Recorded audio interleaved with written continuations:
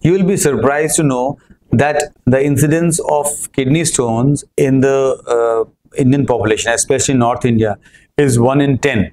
Such is the magnitude of this problem in our society. So many people come to me asking for the home remedies, how to prevent the stone from occurring. So for them, I usually advise 4 suggestions. First thing and the foremost thing is the intake of water.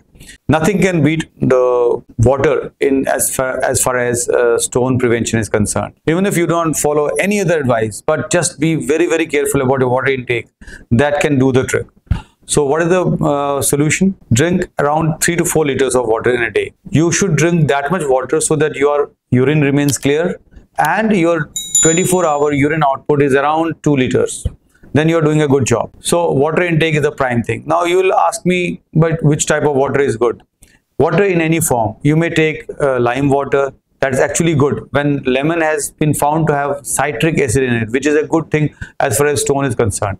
So lime water is good, but no addition of too much of sugar or salt with it. And in addition, other juices like orange juice, like curd, like lassi, they're all good as far as liquid intake is concerned. So this is the most important factor. So another important factor is excess salt intake. So what does salt do? Salt has a chemical called as sodium. Sodium is known to cause excess release of calcium in urine, which can lead to stone formation. And also over a crystal of sodium, there can be more and more stone formation. So in any case, we have to decrease the intake of sodium in our body. So what can be done? No added salts, no table salts, no excessive of packaged food, no excessive intake of pickles. So that can somewhat regulate our salt intake. Third important factor is the excessive protein intake. Some people are used to taking too much of non-vegetarian food, seafood, or too much of eggs. So what happens? These non-vegetarian foods contain a lot of purines, which can later get converted into uric acid. The uric acid is a very important factor for stone formation.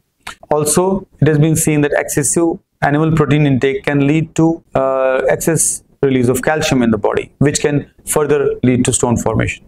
So take proteins, that is good, important for body, but in moderation, especially the animal proteins. Coming to the 4th point, which is also an important point, is excessive oxalate rich diet.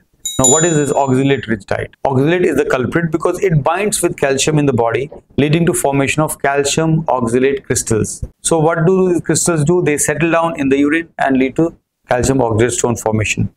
You would understand the importance because calcium oxalate is almost 90% of all the stones. So we have to decrease the oxalate intake. Where is oxalate found? Oxalate is found in all the green leafy vegetables, especially spinach, tomato, brinjal. So we have to decrease the intake of these foods.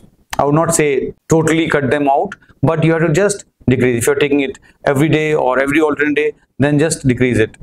Now, other things which need to be decreased as far as oxalate food is concerned is chocolates, too much of hard-boiled tea, and beetroot. We can also have to regulate our intake of nuts like cashew nuts. So all these factors, if we do together with intake of good amount of water to keep ourselves well hydrated, especially for those people who are out in the sun, who work outdoors, who have a lot of sweating. So for them also, these things have a lot of importance, and if we follow them religiously, then the chances of stone formation are extremely low.